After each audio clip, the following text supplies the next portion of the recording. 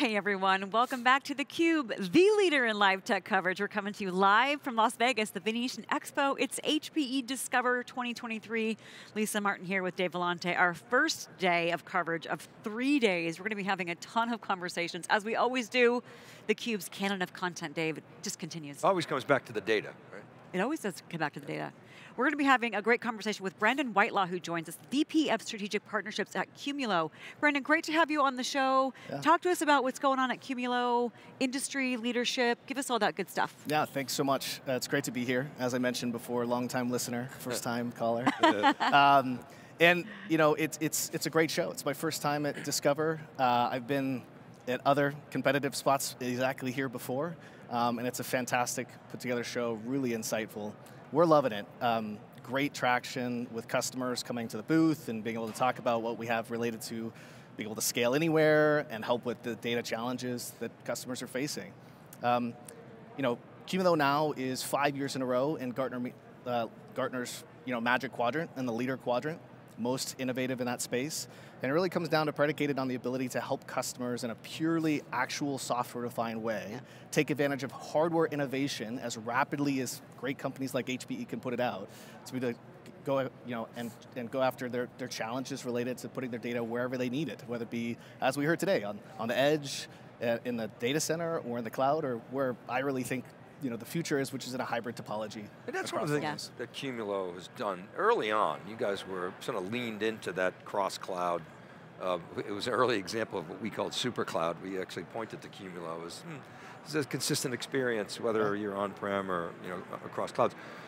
But what about the challenges of unstructured data? I thought they were all solved by 2023. What are the what are the issues that customers are having? Is it just the amount of data just keeps growing, and the old 3 Vs or 5 Vs or whatever it was? What's your take? Volume, velocity. Yeah.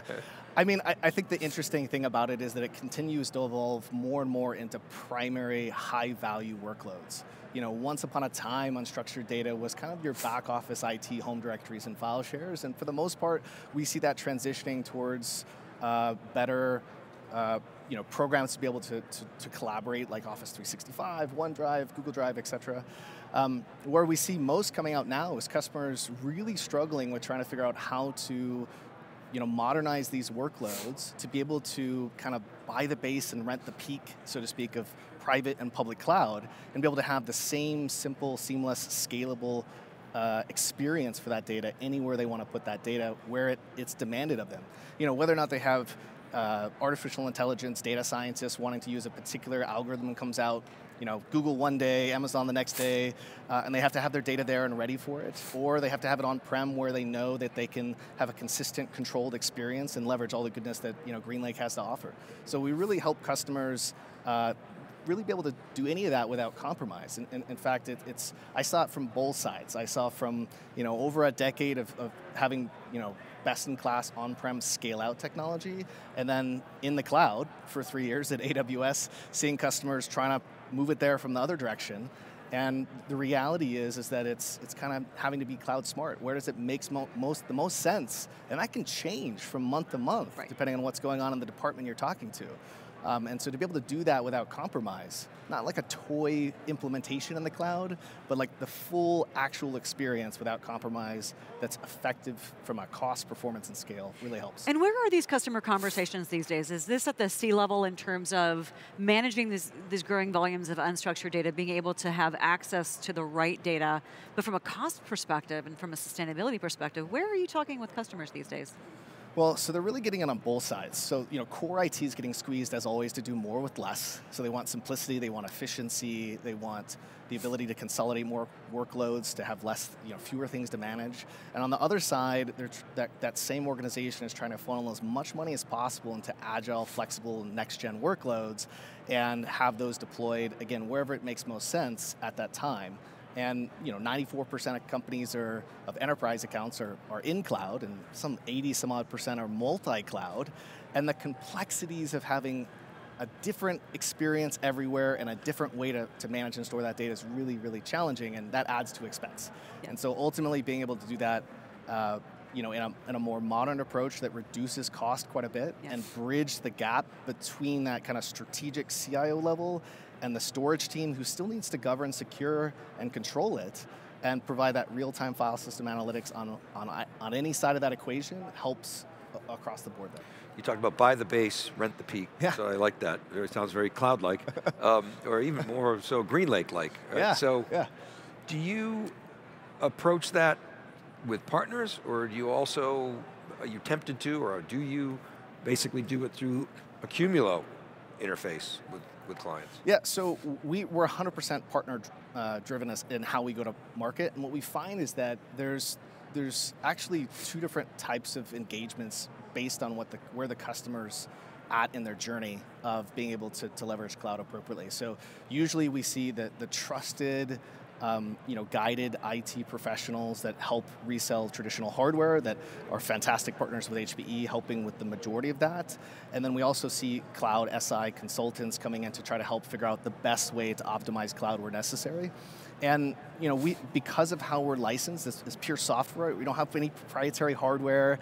It doesn't make it, we can take advantage of the newest, greatest thing that HP comes out with tomorrow, or public clouds, and it makes it so that you really have a tremendous amount of agility and flexibility to help with that. And then the partners, of course, can help guide it, because especially when doing a hybrid topology, it's almost, as sad as it is to say to be a storage guy, it's almost never about actually just the storage.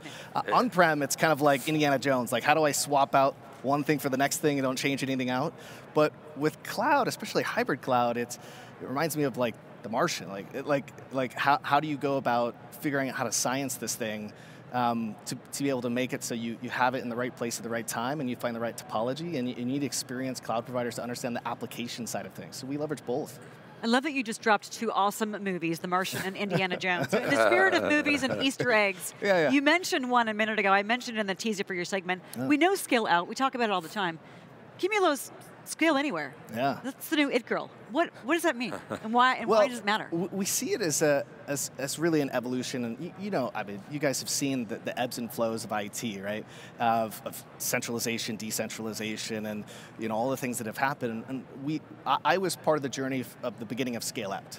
So back in the day, and going from a scale up filer to actual scale out, and that's really the core foundation that started with Qumulo. But what we found as an opportunity is to be able to take that same experience and just go a level further, which is if I just zoom out a bit from the data center, and now I'm looking at edge and cloud and multi-cloud, it's really being able to scale that same experience and capability in any of those domains. So it's like a true, am I correct? A true global namespace, but not confined within a data center. It's actually... Yeah, so the same experience, the same performance, the same flexibility and agility in any of the three major hyperscalers that you get on-prem. Again, not kind of a toy implementation. Yeah. Joking, I kind of sometimes relegate it to like food that you get at a movie theater. Generically, like you don't go out of your way to go to the movie theater to eat the nachos there. That is true. But if you're there, you eat it because you're not allowed to bring other things in, and that's a lot of the file options in cloud today, even from established on-premises vendors. They're very limited in scale, performance, and cost. I kind of jokingly say if you were to take any of those solutions, wrap it in a box, and try to sell it on-prem, you kind of get laughed out the door. But in our circumstance, it's not. It's actually just the same. In fact, in some circumstances, faster performance in cloud than on-prem. Yeah. And with what HPE has done from a flexibility and agility and cost modeling perspective, they're really combining the best of both worlds. And from a technology perspective, we're a perfect fit there. Why do you think that is? Is it just is it the maturity of the stack? I mean, the storage is hard, right? It takes years, maybe even sometimes a decade to mature your stack. We know this. Yes. Is it? But cloud's been around for a while, Yeah, and so why do you think it is that their stacks are somewhat deficient, or actually largely deficient? Yeah. To not only Qumulo, but pick your storage company that's been around for a long time. They've got better product, more functional, more features. Like you said, they get kicked out of the enterprise if they actually tried to offer the movie theater food. Yeah. I hope that takes up. No, as an analogy. So I think what it comes down to is the tale of two cities. So you have kind of legacy vendors who started with their software stack 20, 30 years ago that really are in a situation a lot of customers in, where they look at it and they say, the best I can do is lift and shift the existing thing I have and change as little as possible to put it there. And because I can't control the underlying hardware stack, which is actually where I get most of my money anyways, I'm going to just try to get kind of the same experience, but try to fit that square peg in a round hole as much as possible. And it's really limited because of that. On the other end of the scale with the hyperscalers, they predominantly invested in block and object. Now, admittedly, misguidingly thinking that all the file will just transition one of those two ways. Not realizing that with the advent of like AI and ML, which is predominantly done on file, and if you look at in bioinformatics and media entertainment, this is all file, and it's all been growing the whole time cloud's been growing. In fact, it's the fastest growing segment of those three while cloud has been growing. And so, the largest. Yeah, and so where we see this huge opportunity is 95% of the unstructured data on premises is file, but less than 5% in the cloud is. Right. And so file is really the final frontier. It is the anchor tenant, as customers have told me, the anchor tenant on-prem that is keeping them from being able to move workloads because there's just such a gap there. Now recently, in the last couple of years, the hyperscalers have started to really focus on this through partnerships. For example, we have the Azure native Qumulo offering, which is Azure's only native integrated portal launched storage opportunity. And on top of it, we have more coming related to AWS and Google, but the ability really presents itself where block and object being mostly application connected without humans touching it seemed to just be easier, I think, along the way. And file is complex. The file system owns a lot of things that normally a block and object system don't. And that's why you have so many variants. Unfortunately, there's not one size fits all there. And customers have preference and use cases change. No compression algorithm for experience, as one famous cloud CEO once said. What about AI? I mean, given the thrust, and AI was invented last year, I often joke, late last year. But given all the focus on AI and the marriage of AI and file, as you just pointed out, how do you guys, Qumulo, HPE, how do you think about that, and where do you see it going? Well, a couple things. One, fortunately, although I was not here to take credit whatsoever for it, Qumulo was very early in that game. We're actually just being a consumer of AI. So a deep machine learning algorithm to help optimize how it caches data between spinning disk and SSD, just tremendously high cache hits that actually is very well translated into how we operate in the cloud as well. So 10 years plus of maturing that model and using it to make the storage better. So it's actually a really early example of kind of eating your own dog food in that way. A 4K heat map of the entire file system is very hard to do unless you plan to do it from day one, so that was there. I think in addition to that, what we see is a lot of customers now in this arms race to figure out how to implement and integrate this into their business and get access to the right appropriate tools for it. And a lot of times what it comes down to is this hybrid topology. So how do I go test and be agile and try new things very quickly in the cloud? And then if it gets production and gets going really big, sometimes it makes sense to actually pull that back down on-prem into a GreenLake cloud where you can control the cost characteristics, the performance characteristics, the maybe data sovereignty and locality characteristics. And so again, having that hybrid topology in the reverse sometimes. I had a customer tell me their incubation chamber is always cloud. But the moment the workload goes production, they bring it on-prem because they know that it comes down to variability. If variability is very high, cloud works great. If variability is low and consistent, you can almost always save more money back on-prem. I think a lot of people confuse that for repatriation. It's really just smart, cloud smart, I guess, is what that is. And there's a lot of that going on. So do you actually specifically sort of optimized for GPUs? Have you been doing that for a while? Yeah, I mean, the nice thing is, as kind of an accidental architectural benefit, so to speak, before this was a massive workload for most customers, most traditional file systems struggle with the simultaneous read threads needed by all these GPU cores. The core count, even in a 1U HPE box out here can be 25, 30,000 cores of CUDA cores looking for threads. And traditional file systems have a limitation on that. They hold a memory handle on every single one. We don't. And so it allows us to scale to the absolute tip performance of the whole system without having that kind of artificial construct in place there that many other systems do have a challenge with. So that's one thing. The second thing actually where we see a huge amount of opportunity in Azure and AWS as well is that surprisingly to me, while 99% of AI machine learning on-prem is through a file system, a high-performance NVMe file system, in cloud, it's almost none of it.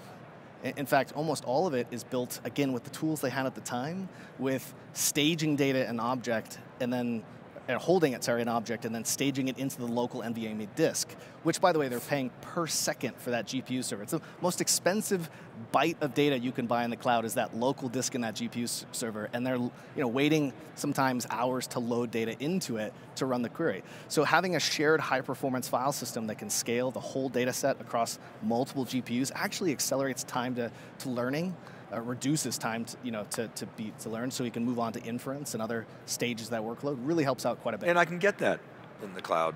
If I want to access the Qumulo stack, I can do that, right? Yeah, whether it's cloud, absolutely. on-prem. Same exact experience, native sync between the two.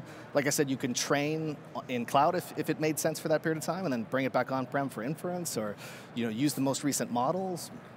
Anywhere that data needs to be to get the access to those tools. So the premise that HPE is putting forth is a couple, but basically their LLMs that they announced, LLMs in GreenLake, is essentially people are going to want to train privately. It's going to be more efficiently done with HPE supercomputers, right? Presumably you want a piece of that action. Yeah, what are your thoughts on that?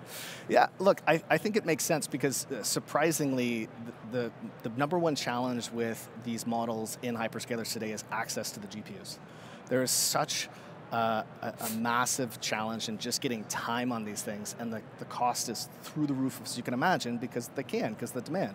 Yeah. And so I think with supply chains now getting back to where they should be and things along these lines, people are realizing that being able to kind of experiment and try new models and community access in the cloud, but when it really comes time to put that thing to 100% and just go and train that model as hard as you can, some of the hardware innovation that the HPE has available just makes a total sense, and really makes it also to where, look, I'm sure the first times people went through some training runs in the cloud, and then you get the bill at the end, it was a bit of a, and so, yeah, to have a pre-budgeted IT experience, again, it's a differentiation. Whether on-prem or in cloud, we're flat rate pricing. There's no hidden expenses. You're not charged per read or write like a lot of things. And so it really aligns value to where it matters most, which is how do you just accelerate outcomes? Last question, Brandon. Take us out with your favorite customer story that you think really articulates the value of what Qumulo is delivering, especially with its partnership with HPE. And if you can drop an analogy,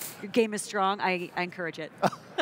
One of the ones that's most dear to my heart is actually working with a children's hospital in Ohio, where they, unlike regular hospitals, actually have a much longer retention for medical imaging, and they also wanted a way to be able to get access to AI, machine learning models to be able to help with early tumor detection and things like this. And for HIPAA requirements, it's got to be their own data set. And so they really wanted the ability to, they're not masters of IT per se. Their focus is obviously helping kids.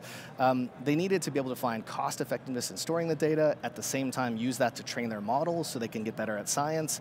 And being able to go between Azure and on-prem with GreenLake has allowed them to move that data where it is stage appropriate when it's needed, to not slow down radiology, not slow down surgery, but also train models to develop new ways to find specifically to their demographic, their kids that they're trying to help.